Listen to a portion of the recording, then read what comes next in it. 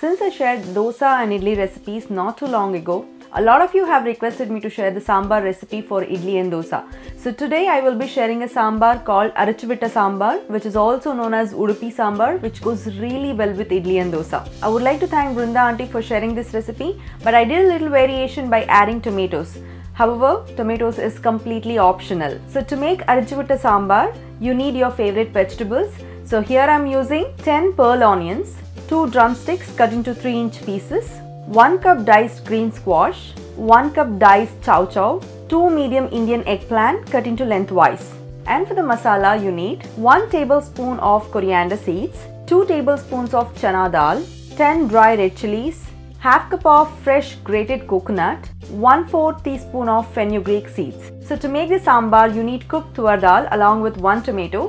So here I have taken half cup of tuar dal and I have taken 1 tomato and pressure cooked it till I get 6 whistles. A sprig of curry leaves, a lime sized tamarind, half teaspoon of mustard seeds, half teaspoon of asafoetida, 4 tablespoons of oil and salt. Now that you know all the ingredients, let's see how to make Arachuvitta Sambar. First, I'm starting by dry roasting the chana dal and coriander seeds for about a minute under medium flame.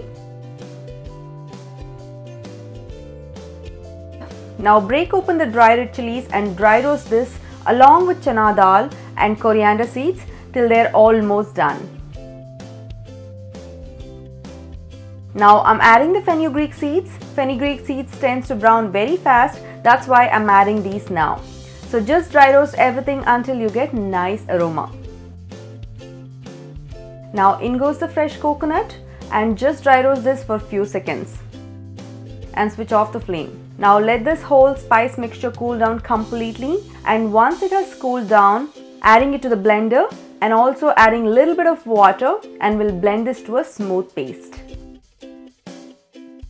Now that my sambar masala is ready, let's see how to make the actual sambar. So into the saucepan in which I had roasted the spices, I'm adding 4 tablespoons of canola oil, and once the oil is hot enough, I'll go ahead and add the mustard seeds, and once this starts to pop, in goes the asafoetida.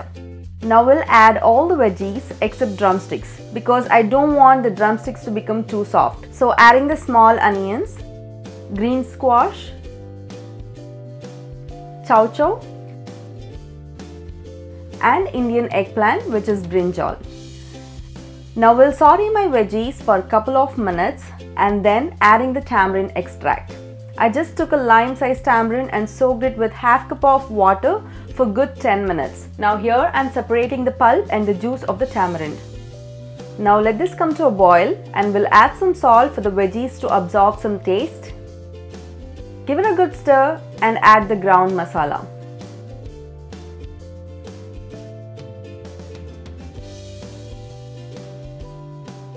This sambar has to be in medium consistency. So adding about 2 cups of water to dilute the gravy and mix it in well.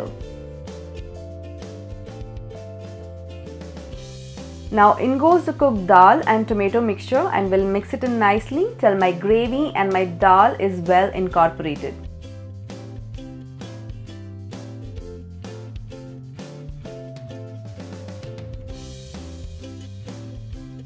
Now adding my drumsticks. Today I'm using the frozen drumsticks as drumsticks are not available during this time of the season.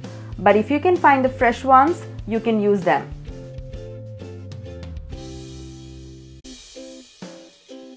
Now by closing the lid, I will cook my sambar till my veggies are cooked completely.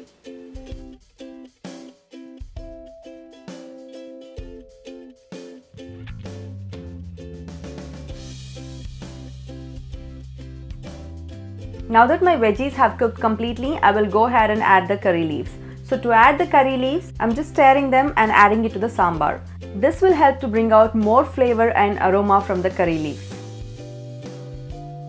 Now one last time, I will just check the seasoning, and looks like I need to add a little bit of salt. So in goes some salt for taste, mixing it well, and we'll switch off the flame. You can add a small lime-sized jaggery to this sambar and it will taste exactly like the Udupi Sambar, but I'm not adding the jaggery today.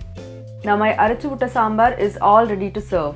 So let's transfer it to a serving dish, and we'll garnish this beautiful and flavorful sambar with some fresh curry leaves.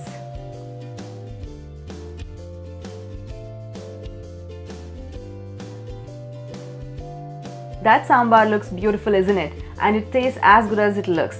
Trust me on this sambar goes well with rice, dosa and idli. So today I made a uttapam for myself.